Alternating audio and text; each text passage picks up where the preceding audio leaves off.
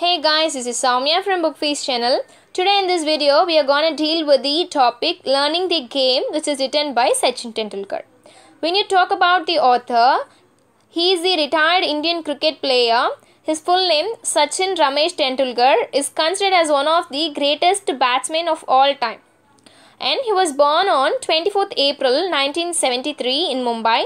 He was introduced to cricket at the age of 11 by his brother Ajit Tendulkar. And he has gained many awards and many prestigious names. When you talk about his award, he is also the recipient of Arjuna Award 1994, Rajiv Gandhi Khel Ratna Award 1997, Padma Shri Award 1999, Padma Vibhushan 2008 and Bharat Ratna 2013. When you come for the topic, learning the lesson. So, Learning the Lesson is an extract from Sachin Tendulkar's autobiography titled Playing It My Way. He played tennis ball cricket with his colony friends from a very young age.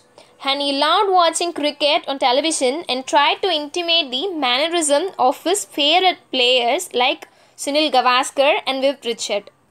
It wasn't just about batsmen that Sachin studied, but he loved to bowl. Throughout his career, he had actually bowling and he bowled a lot in the nets. When you talk about the education of Sachin, he was studying in New English School at Mumbai, but his brother Ajit wanted him to study in the Sharad Ashram Vidya Mandir, where Ramkant Achrekar was a cricket coach. This school gave more importance to the game of cricket, and Ramkant Achrekar ran summer cricket camps. One day, his brother Ajit took him to the coach to get trained well. It was because only the coach could decide who can accept for a trial at the camp. But there, Tendulkar failed to make an impact on the camp, that is on the coach. So, the coach informed his brother that Sachin was very young and he could not do it whenever he is not mentally here.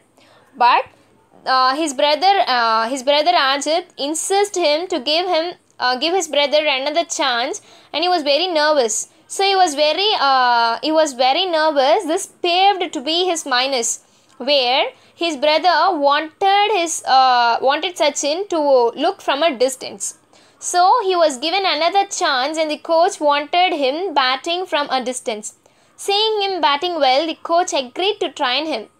It was an opportunity that transformed Sachin's life to upside down, where he was literally towards his sports, and many of his conversations, many of his talks and his thinkings has transformed from education to sport, where he seems to be a better sportsman than an educationalist. Sachin, he was very much interested in cricket. This paved way for him to gain more. His coach advised Sachin to change his school if he really wanted to pursue cricket seriously.